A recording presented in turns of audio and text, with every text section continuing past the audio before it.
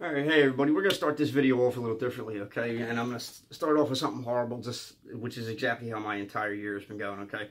With my luck and everything, the way things have been going, I'm going to be totally honest with you. I feel like one of those guys from the Pornhub videos labeled, fucking titled, Broken Eggs, okay? Only at the end of this video, you're going to totally see and understand where I'm coming from when I tell you that I'm just left, red and blue now on top of that. So, yeah, with that said,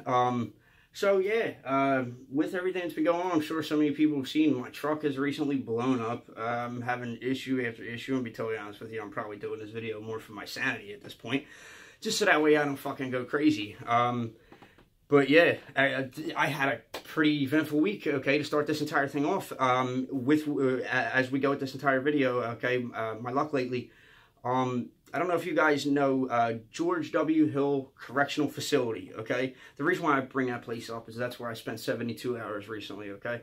I'm on the highway. I'm coming down to South Philly, okay, to get a couple things taken care of in my Jeep. My goddamn Jeep gets waterlogged on Tuesday, okay? Sure enough, fucking boating day.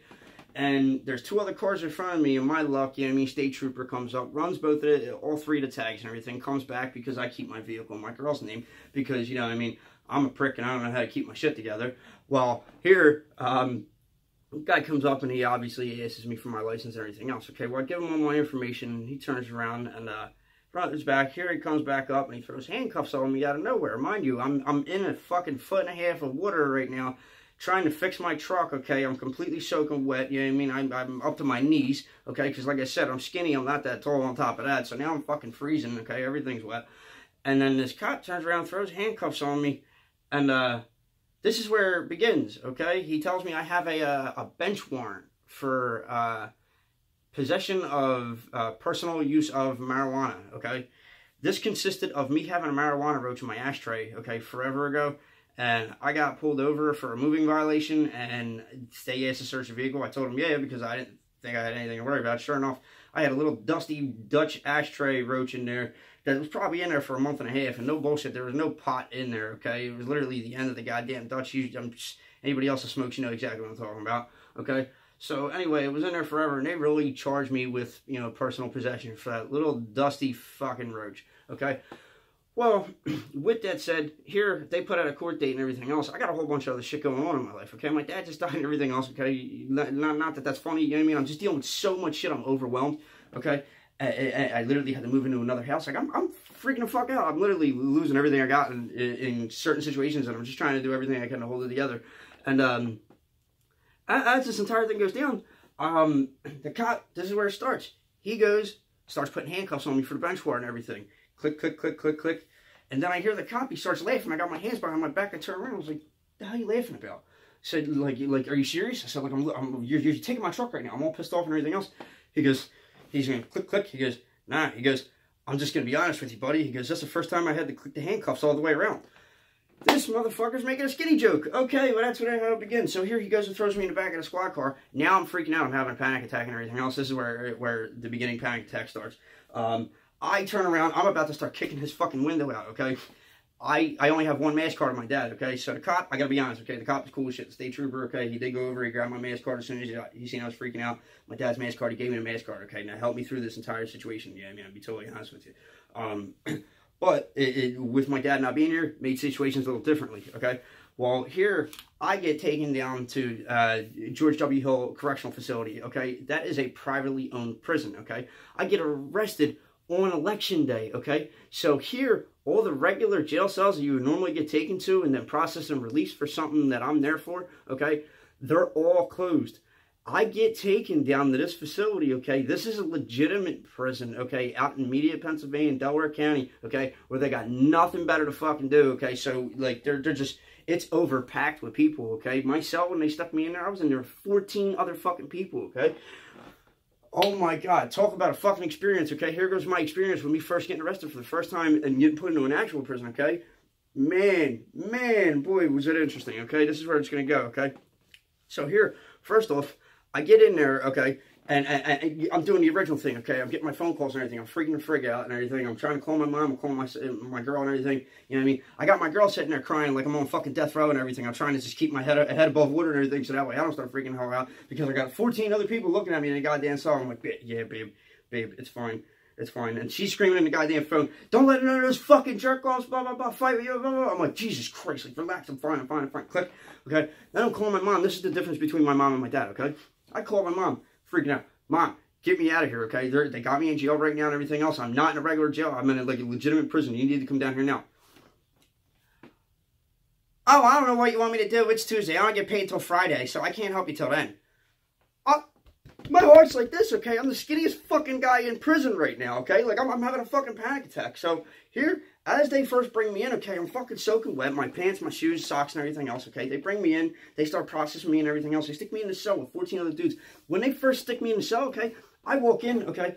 There's all these fucking dudes, okay? And the first thing said to me, one of the guys turns around, he looks at me, he goes, yo, buddy, he goes, I'm going to give you a heads up. He goes, none of us are trying to have any trouble, so don't come in here with none of that hard-ass shit, all right? I turn around. I figured, you know what I mean, I would try to lighten the mood, but, you know what I mean, kind of still come all firm and everything, so that way they know, like, I don't know, at least I was trying to put up the fact that I could handle myself and everything else, but not compared to these fucking guys who were in there. Well, here, we go in there and everything else, and the guy turns around and he says that to me. I turn around to him. I said, well, let's be honest, buddy. I said, as long as I walk out of here, still a father too, with being a virgin, I'm all right. And I said, none of you guys will have a problem, and we won't have a rough night. So here, I tried to throw that little thing in the end and try to come off still intimidating and everything else, but making a joke. Thank fucking God, one of the old heads in the background turns around, starts laughing and everything. He goes, don't worry, just come on in, you'll be fine and everything else. So he brushed it off and everything. Here I got, you know what I mean, everybody else started laughing because the old head started laughing. So here I was like, all right, cool, this ain't going to be that bad. I didn't have to fight anybody in under situations like that and everything else. So here, as I'm in jail, okay, you guys know I'm doing my comedy thing. I'm trying to tell people my stories and everything else. I took this as my opportunity and it actually worked out to my fucking benefit, okay? I got a couple new fans, okay? I wouldn't exactly, you know, brag about all these fans, but they're still good people. They were chilling and everything else. It wasn't like they were bad people. Some people were in there for, like, mediocre shit, just like I was. Well, as I'm in there, you know what I mean? I decided to take it as an opportunity, and I started telling people my jokes and shit. And they started laughing because, especially with all the crazy stories about my dad, these are all people that are fucking incarcerated, so obviously they understand my dad's type of humor and everything else. So it worked out great, you know what I mean? I wound up making a couple friends in that first little holding cell.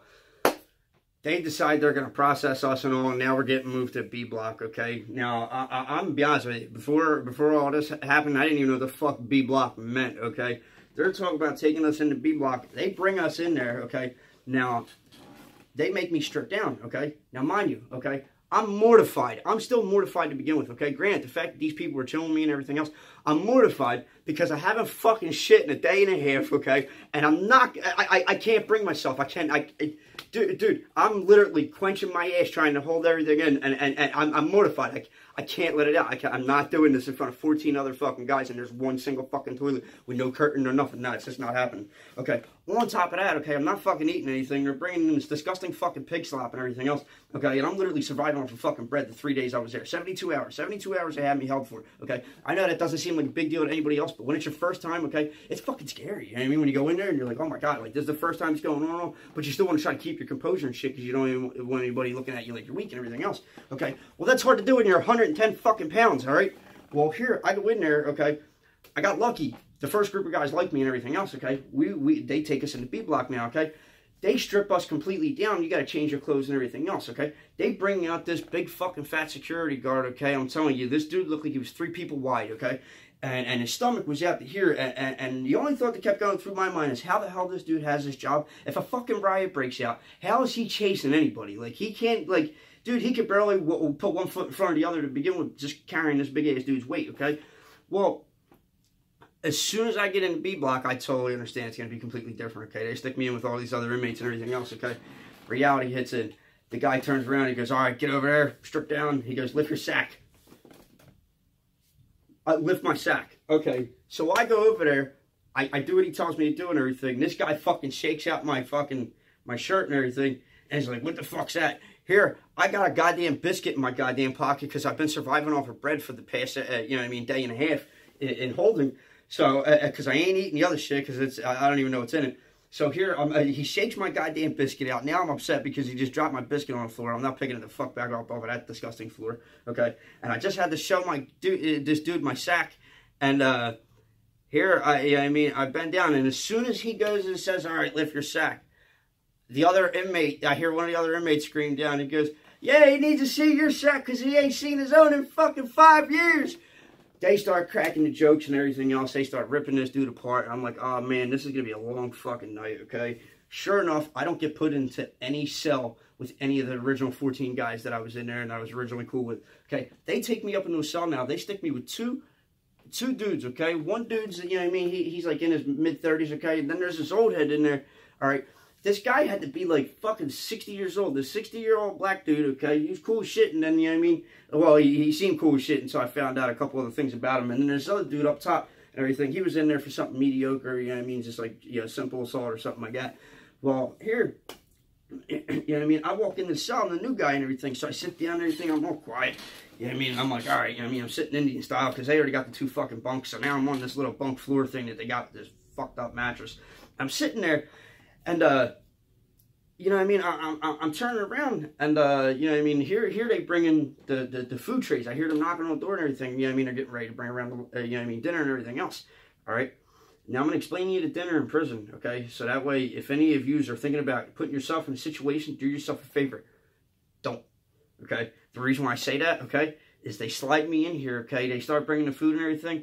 I'm trying to make conversation because I got these 2 new guys and everything. I don't know anything about them at all. You know what I mean? I don't know if they're cool, if they're going to give me an issue and everything else. So I turned around to the fucking black guy.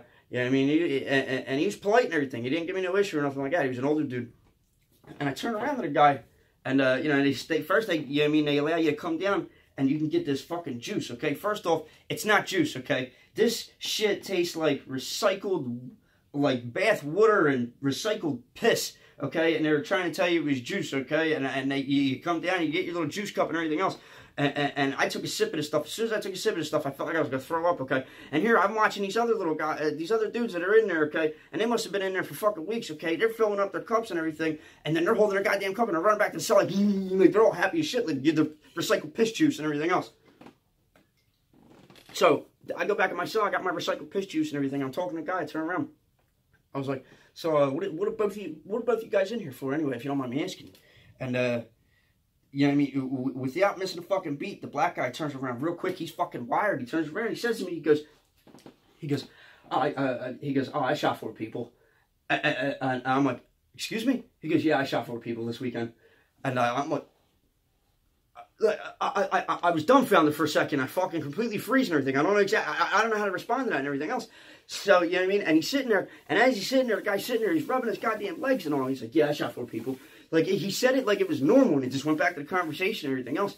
And he turns around, and the other dude up top tells me about his assault problem and everything else. And the guy's sitting there rubbing his legs, and he turns around, he goes to me, he goes, so what are you in here for, little fella? He goes, what they got you for? And I'm quiet for a minute, and I'm trying to process the information that I just received. And I turn around, I was like, pot. And the guy on the top bunk, I hear him giggle a little bit. And then the dude in the bottom bunk, you know what I mean, the other guy that shot 4 people turns around. He says to me, he goes, ah. And then he turns around and he keeps looking at the cell wall. And he just keeps going like this. Yeah, I'm more of a meth guy myself. And like it was normal. He goes, yeah, I'm more of a meth guy myself.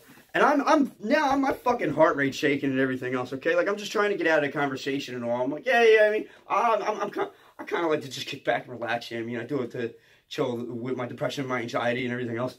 You know what I mean? To each his own and everything. Hey, you want to judge me because I smoke a little pot? You know what I mean? To each his own. Well, here, thank God, okay? I get a break, the conversation breaker, okay? Here, the fucking security guards come around. They slide the food trays in and everything. They slide 3 trays in, 1, 2, 3, okay? You know what I mean? Here, the one dude in the top bunk jumps down and everything else. And I get down, and I got this goddamn tray in front of me. And now I'm confused. I'm confused. I turn around, and I bang on the door before the guy walks away. I was like, yo! And he's like, come here. I'm like, come here. I was like, yo, dude. I said, I don't mean to sound disrespectful. What is that? And he goes, that's food. And he said it like a real jerk off. So now I'm pissed off. I turn around, I was like, no. I said, buddy. I said, what's this? Like, this thing here, this on the end, what's this? He goes, that's meat. I said, meat? I said, that's a fucking fluid. How's that meat? Like, how's that meat? I said, how's that? That's a fucking fluid. I'm freaking out and everything else, okay? So he slams the fucking door shut and everything else. I'm sitting down and I'm fucking confused and everything now, okay? I've been surviving off of fucking bread. I ain't shitting in a fucking day and a half. Okay, now I'm talking about 2 new guys, okay? One dude's a fucking meth head that shot 4 people in a fucking prior weekend, okay? And he's just in there all fucking smiles like it, you know what I mean? He's just ready for the ride, you know what I mean? He understands, like, it is what it is. He's just going and going and going, okay? And the other dude's just trying to sleep it the fuck off the whole goddamn time we're in there. And then we get the food trays. I look down and I'm fucking confused because this dude's trying to tell me that this fluid at the end of my goddamn food tray is meat, okay? And I turn around to the other guys and I'm like, yo, I said, have you guys been eating this shit? And then the guy that's sitting there looking at the wall, he stops and he freezes. And it's a long pause. And he's just... And I'm like, yo, what's the fuck's going on? Like, are they fucking with me? Like, is this guy about to freak out or something? Like, do I gotta bang on the door and answer the security guard? Here, this fucking guy turns around, okay, and he goes, oh, nah, man. He goes, I'm coming off a meth binge, man. I ain't eaten nothing in 3 days. He goes, I ain't eaten nothing since the weekend. And the guy from the top bunk jumps down. He's woofing this goddamn tray down, and he goes, yeah, man. He goes, it's true. He goes, believe it or not, he goes, since he's been in here, I've been eating good. And he's woofing this nasty shit down like he's just happy as shit to fucking have his food. I guess he's been in there for longer than me. So he's woofing this goddamn nasty tray down. And then the guy looks over at me and he goes, so, you gonna eat your meat? I'm picking my fucking tray up. Wait, what the fuck? Am I hallucinating? Am I the only person that don't fucking see it? Where's this fucking meat at? Like, I'm freaking out. It's like, yo, where the fuck do you see meat at? Like, I'm freaking out, okay?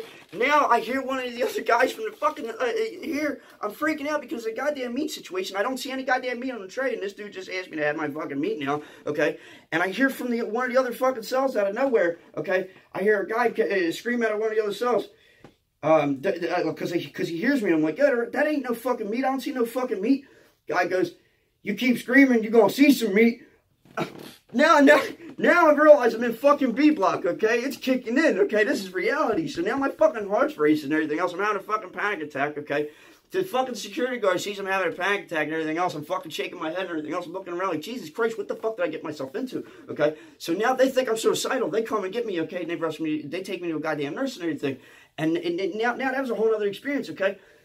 Real nice, I gotta be honest, okay? Real nice black lady comes up and everything. She was real friendly and everything, okay? She was being as nice as she possibly could, considering the fact she was dealing with jerk-off inmates all day and everything else. She comes up to me and she turns around and she says to me, she goes, all right, she goes, they worried about you, so you're gonna talk to a counselor and everything. She goes, but I gotta give you the shot real quick.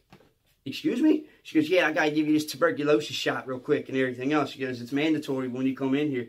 And I'm like, yo, hun, I said, with all due respect, I said, I'm declining that shot. She goes, well, it's mandatory. I said, hun, I said, let them know right now you ain't sticking me with no fucking needle. I said, I respect the fact that that's your job. I said, listen, I'm in here for a marijuana roach. I ain't going to be staying long, okay? I didn't check in for long here. And she turns around, she goes, all right, I'll see what I can do. She turns around, she was cool, thank God. So here, she walks away. I don't get stuck with the goddamn needle and everything. I get put back into my cell and everything else, okay? Now, I'm getting choked up because of this goddamn meth head that shot 4 people. I'm taking a sip of this nasty piss juice. And as I'm sitting there, okay, thank God they finally decide to process everybody and I get taken out, okay? I'm in there for my 72 hours. I serve my time and everything. I get put in front of a video judge. I do what I got to do and all. They take me down, okay? Now, as we're going down the steps and everything, all right, it gets a little funnier, okay? As I'm going down the steps, they process us again, you know what I mean, to release us and all. We get our release forms and shit, okay? They go to hand everybody their stuff back, okay? Yo, 3 days before, 72 hours prior, okay, I was fucking up to my knees in a puddle trying to get my truck out of the goddamn water, okay?